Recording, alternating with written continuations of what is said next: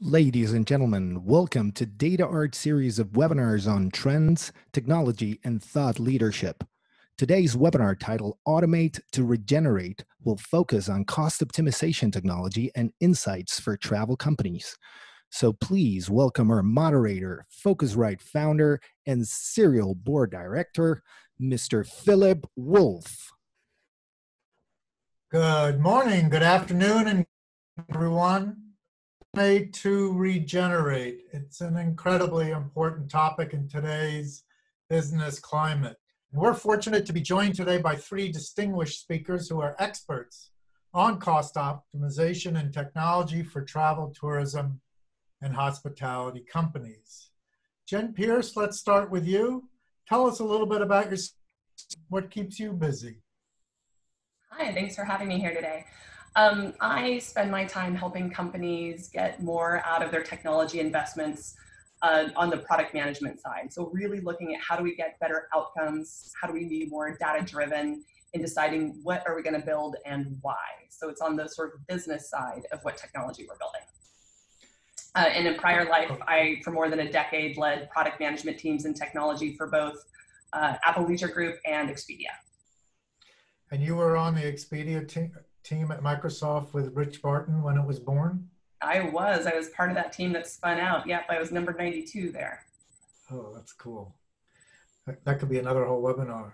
Ed Silver, tell us what you do in your busy life these days. Hi, Philip. Hey, everybody. I spend most of my time working at the intersection of technology and product management. So working with companies to understand how to build better products and build technology strategies that map to those product roadmaps.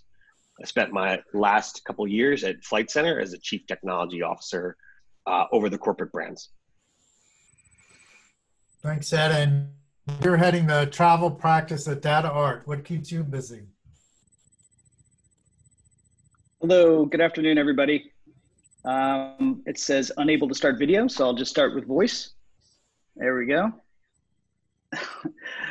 With the joys of Zoom. So Gregg Abbott, I get to lead the charge for the travel and hospitality practice at DataArt, where we help companies design, build, and maintain custom software solutions. Before I turn it back over to you, Philip, I just want to thank Jen and Ed for their willingness to participate in the fun today. And thank you, Philip, and to the DataArt webinar team for putting this together. Looking forward to an engaging conversation.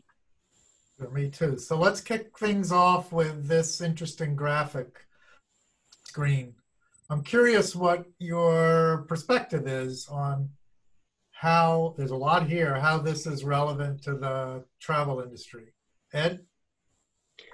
Yeah, so, I mean, there's a lot on here, a lot going on with this one. And I think my colleagues sort of hated this chart. But what stands out to me the most, what jumps out right away, digital transformation, which I think everybody was working on prior to COVID, and now everyone is simply forced to accelerate those efforts. So digital transformation in all of its areas, that jumps out. I think digitizing the customer experience, that's probably really critical.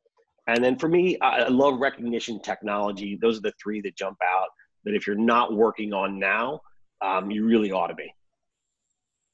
You agree with that, Jen? Largely, yeah. Like when I look at this grid, you know, I have to say I had a moment really enjoying thinking around the Internet of Flying things. That was fun. But in reality, you know, everybody I know is facing that whatever digital transformation exercises they had underway previously either needed to accelerate or be completely rethought, given all the realities we're facing with COVID. And for me, the big thing is helping all of us get one click more tangible about what we mean. Digital transformation is such a broad topic and it can be so esoteric, and really kind of pulling it down from the sky and being really concrete about specific actionable things that companies can do to help them as they face this sort of very, very uncertain future. Yeah, that's good. For me, it was a little bit like buzzword bingo when I first looked at the slide, and I think that's what Ed was talking about. Did you ever win buzzword bingo, or you just never? No. Maybe during Web 2.0, I used it a lot. So that could be where I won. But I think what pulled off the page was, we're DataArt, so data governance is something we preach and best practices in that area. But if you don't have that already in place now, it's probably too late. I agree with both Jen and Ed that digital transformation, while it started for a lot of companies prior to COVID, we've seen a real acceleration, and companies need to really get serious about what they're doing in the space. And if they're not, they're going to be increasingly pressured from the business side of existence. Picking up on that, Ed mentioned that, of course, all these things were or should have been underway before, but now it's imperative they're accepted. So some companies are doing that. Many companies are holding, treading water, and some companies are pulling back. So what do you say to those in the audience that would claim they intellect at it, but right now business is down, cost cutting is paramount, they got to keep certain things going? What would you say to those that are saying, no, we're not accelerating digital transformation efforts now? Yeah, I don't know if that's to me, Philip, but I'll answer it. I'd say that they probably would be making a mistake with the time that they have right now. It's a unique time, and they can take advantage of certain elements of it. In particular, you can change a lot of things, make a lot of radical changes to both your platform, your middle tier, how your agents work, without impacting a large segment of your potential customers. And so if you've had this fear of kind of changing the tires of the engine while you're flying, now you have the ability to make radical changes. Anything you've thought about where you said to yourself, well, we've sort of always done it that way, and that's how we're going to continue doing it. Those are the areas where you should look really closely. And then just on your comment about teams who have been downsized and there are not a lot of staff, some of the things I think you can do in the digital transformation space, in particular around automation, can be done by anybody who is repeating any task anywhere in their lives during the workday should be looking at ways to automate. And I can give a couple good examples. I want to hear from Jen and Greg. Yeah, so it's Jen not and just Greg, all me, but yeah. Good idea to put the brakes on now for digital transformation? I don't think anyone's putting the brakes on if they don't feel forced to. So I think what so many are facing is that the people they would usually turn to for technology, and I know a bunch of my former colleagues are with us on this call today, right? And dialing in from home on furlough.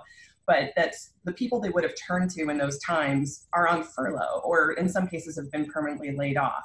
And so for some companies, I don't think anyone is putting pause on digital transformation simply out of uncertainty. I think a lot of times they're trying to face this new reality of what can they do with the folks they have. They're really rethinking what is their new future going to look like. I do think it creates some opportunities, one, to revisit which in the list of digital transformation things are most acute to be addressed now, and which new realities also show up. So a lot of people working from home is going to be for a mighty long time. And there's a whole bunch of things we do that don't work very well for people at home. So some of the digital transformation is not just the same old list, right, of features that we're building before, but new capabilities. And then I'll echo what Ed is saying about, sorry, go ahead. No, I was just going to ask Greg, but if you hold back a little bit because you're losing key people and we have a smaller marketplace, so people are vying for market share in a smaller marketplace, and some companies are proceeding and some aren't, what does that say about the companies that are otherwise self-justified about holding back a bit? Well, I mean, clearly it depends on what arc your business is in. If you've got cash and you're able to look at a longer term investment strategy with some of that cash and understand that this unique period of time where things have slowed down for your technology business allows you to actually start to look at the plumbing that you never could get to before. Early on, when the reactions to COVID were coming, some of the most common things that we heard from our customers were, how do we optimize our costs? And really those that had just on-prem suffered greatly, while those that were in the cloud, we could come in and run an audit and help them remotely very quickly to scale up and address some of the needs. And that was kind of why we were, struggling to frame up the title of this webinar, because for you know, as you said, where the businesses are at right now, cost is in focus. But before that, there was a lot more to digital transformation than just cost optimization, as everybody would recognize. So I think it's just a sign of the time. Yeah, sometimes all the fears and risks people associate with making a bold move during a scary time often pale in comparison with not doing anything. That's the fulcrum. And for some of the more painful changes, now is the time, right? For some of the really changes that you have always known you had to make, but were dreading getting to and dragging your feet, for many companies, this is the time. It'll actually cause less pain now, as long as the economics pencil out. So it is an opportunity to really revisit the list and kind of go, actually, that thing that we always, I mean, to Greg's point, we were dreading, now's the time to just do it and make it so. Ed, you had some examples? Yeah, I mean, for me, I want to, is that Jen or Ed? Either or. How about both? Good boy. One at a time. Ed, go for it. I'll follow. I started to talk about anybody on the front line and automation in this, you know, grouping of digital transformation. So anybody, an agent, customer service, no matter what your role is, anytime you're repeating an action, whether it's from your customer service system, maybe your Zendesk platform, maybe it's your project management platform, anytime you're repeating something over and over again, it's an opportunity to automate. Whether you take a look at the platform you've got, there are integrations for automation inside your platform, or take a look at a system like Zapier, where plugins to just about any platform are really easy to automate on your own. And you should be testing that as a frontline staff member. Bring it to your management and show them what you can do. But anytime you're repeating an action, look for a way you can find to automate that. And I think to build on that, there's so many times where I think folks that are on the business side of technology, or the business stakeholders who are sort of funding the technology, don't appreciate, they might have in their mind that it takes vast armies of developers, like vast armies of engineers to do these kinds of things, and they really don't, right? In today's day and age, there's so much new technology that can be integrated that makes it so much easier to do workflow improvements like what Ed's talking about. And also increasingly, you know, we can talk about the chatbots and the opportunities they bring, and also messaging platforms. Let's pick up on that. So I think you're talking about really organizationally, it's not as demanding as it seems. So in these times with smaller teams and an increased focus on doing new things, from an organizational perspective, what would you recommend about changing the way your IT teams are organized, reporting lines, processes? What are some of your big recommendations? I'll give one, which is, you know, you used to have kind of two buckets of IT. There's your general technology team and your infrastructure side, and then everybody else. And then occasionally people would talk about things like a shadow IT group had kind of built up in an organization. What I would say now is everybody across the board is now in technology. Everybody is part of the innovation group. And everybody should be testing proof of concept ideas in terms of way to automate whatever it is in their area. You shouldn't be afraid of breaking things, and your technology leadership should be giving you the ability to be a part of that innovation team. If that's not happening in your organization, I think you're really missing a big component of what's possible today. I think you're right on, Ed. And we've seen some really successful companies that have created kind of a center of excellence around automation and taken people from very different business units. And as you said, you know, we're at this really interesting intersection where software combined with cloud computing, it really allows for lightweight systems like robotic process automation to be put in play. And we've seen the return on investment in implementing some of these solutions 5 to 1, and even pay for themselves in the same year. So I think there's really, if your business, from a business standpoint, if you're not experimenting in that space, now's the time. And go ahead, Jen. Well, and especially, we're all starting to think about as travel recovers, and for all of us, travel's going to recover at different times and at different paces. But for most of us, we have to figure out how are we going to be able to handle the uptick in traffic while our teams may not be, we might not be able to ramp up our teams as quickly. And of course, being able to predict exactly when it's going to come back and how strong is, anyone's guess. And so, do you know how to do that? We can end that webinar now. Can you just predict for everyone how things are going? Oh, yeah. So I think that February 6th looks really good for all of it. But I think those opportunities really are there. And in the past, they just felt so out of grasp of so many companies. And the more, I'll keep evangelizing, like things that you thought required just armies of engineers just aren't true anymore. So even more on the, people hear the word machine learning and they immediately go, ugh, nope, that's beyond us. We're not a software company. We're not a technology company. We can't do that. And like, oh my gosh, yes, you can. There's tons of great use cases. And so many use cases, at the same time they're saving you money, they're making your customers happier because you're responding faster. Like even Domino's Pizza calls itself a tech company. Right, exactly. Yeah. And the irony is that with the furloughs, there's less staff, and the tools can actually make up for the difference until people can come back on. And then you actually have the synergies of the technology in place to be able to ramp up so much more quickly as things expand. Yes. I'll give a use case, Philip, if it's okay. I mean, anytime you have to fill in the same form, say you have a new customer comes on board, and each time a new customer comes on board, a staff member has to go and fill in a whole set of information or data about that new customer. It enters into a system and then moves over to your CRM. RPA is fantastic for those types of repeatable activities. And you can do a test. RPA, robotic process automation, which is what we were talking about before.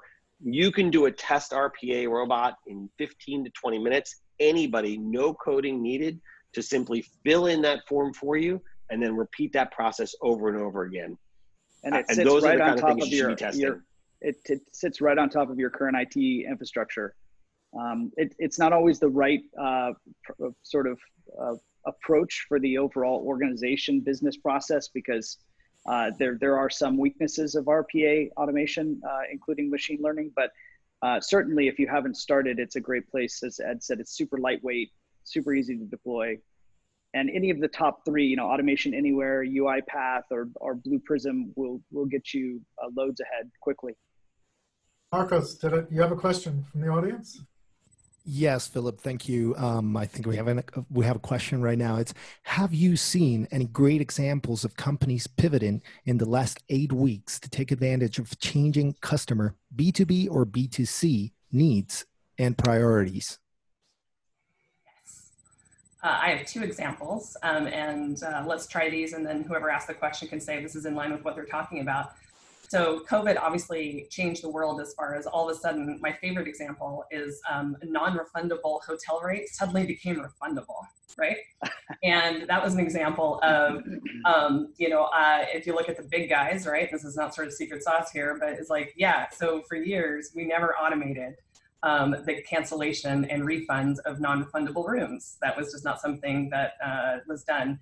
Expedia got that done in days. All of a sudden, the self-service ability to refund your non-refundable room, boom, it was live. Brilliant. And then another good example, I think, is, I'll play from my Apple Leisure group experience. And, that team, they put in a really creative offer to folks, which is, hey, if you rebook, they give you credit, right? They give you more. I think it's 25% more bonus if you rebook instead of refund. And that, of course, also took a really quick response for the technology, everything from the landing page to explain it to the travel agents and how it all worked, but all the way through the workflow to make it operational. Yeah, that's good, Jen. Yeah, I think I was going to say Viking Cruises, which is obviously not terribly busy last week and this week, launching Viking TV is a brilliant example of a pivot at these times, where you have people not traveling and not cruising and overdosing on TV and movies. So I thought that was brilliant. Go ahead, Ed. No, I mean, the other one that's very similar to what Jen was talking about in the airline side for agencies is a simple name exchange. So you've got an exchange ticket. It used to be nearly impossible to take my ticket, and if Jen wanted to use my exchange ticket to put her name on it, was nearly impossible. Now that is easily automated. The airlines work fast and the agencies move quickly. And now my unused ticket can be used by anybody else in the organization. I thought that was pretty rapid pivot from something that was very hard to do previously for no good reason. I'll play devil's advocate. I had a lot of people complaining about the speed at which they were getting exchanged or refunded. And of course, everybody was pretty patient, but at 60 days, people were like, okay, I'm ready. And it was a sign that it was really so off everyone's radar. The queue for exchanging and refunding, it was massive. You couldn't get through to an airline. It's still really hard to get through to an airline. And another powerful theme around this is a lot of these things that companies are finally implementing, you could argue they should have done a long time ago. And reminds me of the Peter Drucker famous quote, and I'm paraphrasing, but people think that the tragedy of a crisis is the crisis, and it's not. It's looking at the crisis with yesterday's logic. And there's some companies in a whole collection of stuff to that audience question that's going to give them competitive advantage in short order. I would like to another question. You go ahead. Yeah, there's a great question just to concatenate to that before we move on. And sorry to interrupt, but lots of great stuff about tools and processes like no code, low code, cloud, etc., related to digital transformation. But for a lot of these initiatives to be successful, you need to change the mindset of the people. Thoughts on how to get best your workforce really excited about and bought into this change? Hypnosis. No, I have one idea, and I hope organizations are trying things like this. Sometimes they're called hackathons or innovation fests, and this seems like an unusual time to run that. But to run an innovation fest now, but with your frontline staff and your customer service staff leading the requests for what should be innovated, and then having your technology team empower them to try to innovate that on their own, taking a couple of days, half a day, and going through that process. Now is the time to really be pushing everyone to try new innovations, even on their own, or helping them through that process. I talked about being able to set up a robot in 15 to 20 minutes. Let's show those staff how that's done, and then they take a customer pain point and they innovate right around it. And I think this is the time to be doing things like that. Yeah, go ahead, Jen. Let me build on that for just a second, because I think you're absolutely right. And yet at most organizations that I work with, right, the minute, and I love me a hackathon, like love it, but everyone sort of goes, oh, those are the engineers, right? That's what does it. And so what I find is the evangelizing that has to happen with key folks around the different business functions to help bring them up to speed on a little bit around the art of the possible, like some of the things we've been talking about here. Because once we sort of unlock and help them, and I find that the real life case studies, I reference them all the time. Like Microsoft posted one last month about Scandinavian Airlines and some things they did. And those real life examples somehow bring the concepts down out of like the buzzword bingo cloud, right? And down to the ground in a way that people can start to get their head around it. And then they can do exactly what you're talking about, Ed. They can sort of see the parallels to their own business. And then I think that's when it's like, okay, now unleash them, with enough folks who can handle the sort of basics of getting some of these things off the ground. Did SAS do enough to mention? Sorry, say that again? Did SAS do something good enough to mention? Yes. I mean, let me pull it up to remind myself of the details, but Greg makes his point. But yeah, it's good stuff. Yeah, I was just going to say, so I think we're all on the same page that painting a picture for people. We help our customers through proof of concept. So being able to represent to the business owners in a very short period of time, a couple of weeks, running a proof of concept and then bringing results is the best way to answer the question most directly. Of course, that's a bit of a shameless plug because that's what we do, but that'll help bring consensus to the stakeholders across the business.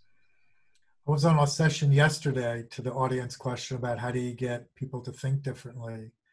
And we were getting a lot of resistance. And the moderator said, okay, I want everyone to 2 minutes and just think like an innovative mode of silence. And at first, you could see people twitching. They were uncomfortable. in 3 short minutes, it did more to change everyone's attitude and thinking about getting into creative mode. It was very effective. I'm gonna use it for sure. So while Jen is looking there, some companies haven't completed or even started a cloud migration. How important would you say, relatively speaking, that initiatives become? Look, it's like I try to speak in analogies. Everybody loves antique cars. They're fun to drive. They're fancy. They work great for a little while. But as soon as you've got to use it for every day, you want to look at long-time optimization of fuel costs. You want all the fancy technology that a vehicle can get you, like a Tesla, or you drive a Tesla. You realize the gap. And if you're not leveraging all of the tool sets in cloud for your business and all of the things that come above cloud computing in terms of those softwares and tool sets, you're really missing out on digital transformation at large. So if you haven't started and you need a plan or a path, there are lots of options out there, and it is affordable to be able to start. And I'll bring up the affordability because I know we have some varied opinion on whether cloud is truly affordable, but Gartner preaches 16% savings by moving to the cloud. Others say the cloud is just a way to pay for services you don't use. So there's a good debate at hand there. Ed, what side of the debate do you tend to lean? I lean on the side of the cloud. And I know Jen and I were debating this the other day. I think Gregg's right. There are savings to be had. And the other thing to talk about here, just in the automation side, is if you are already in the cloud, make sure you are really looking closely at how much of that you've automated, and make sure you're not overpaying for services. There are ways to optimize your cloud platform, optimize your storage and compression of your storage. So really look closely at what your cloud costs are today, because there's opportunity in there. Yep, provisioning, deprovisioning. Yeah. And let me build that, so because I realize I tend to come across as like, I'm pro cloud. My challenge whenever, as again, the person who's often sitting on the business side of technology, whenever somebody tries to use it's in the cloud as a benefit statement, I always make them unpack, like, what do they mean about that? And hat tip to Carl Person, who helped me upgrade my language around, a lot of times with the cloud, we're talking about, is it infrastructure? Is it service? Is it software as a service? Is it a platform as a service? And the more that we can understand those types of nuances, it really helps us get clear. I'm always just really clear. It's like we were joking about Web 2.0, right? Which is, people used to use that as code for, it's just going to be awesome. Like, it's awesome because it's in the cloud. It's awesome because it's 2.0. And I'm like, no. Like, what business benefit are you trying to get here? What needle are you trying to move? And then just make sure that the things you do line up for that. You're so right. We have a great case study where we had a large OTA move quickly to the cloud without thinking everything through. And they got themselves in quite a pickle with the costs that they were quickly realizing were well above what was budgeted. And, we helped come in and optimize the solution and saved them nearly 50% in terms of it went, $2.6 million in hosting fees to 1.3 or something, 1.2. So. We're going to wrap things up. I want you to think about a final thought, and that is, you're attending today's webinar and you've been tasked to send a short summary to your colleague. And if there's like one sentence that you would underline in that summary, what do you think it should be? All right, I'll go first. Explore new technology capabilities to unlock business benefit, and get versed in the art of the possible of these newer technologies that are coming online. Yes. So if you're not trying, Ed? Yeah, I mean, I would echo that sentiment, and also say it's really hard to break things these days. So go ahead and do your own proof of concept. If you are repeating a task or filling out a form or moving one thing from one place to another on a regular basis, go ahead and build your own test case. See if you can automate it on your own, and then take it to your technology leader afterwards. Apologize later if you broke some rules, but get out there and automate. Be less risk averse. Gregg? Well, my fellow panelists have really nailed it. I would just add, intelligent automation should be explored, full stop. No matter what. Ladies and gentlemen, Jen Pierce, Ed Silver, Gregg Abbott, thank you all very much. Dear ladies and gentlemen, our prime goal is to keep creating amazing webinars for you. Please help us continue getting better by sharing your thoughts with us in any form.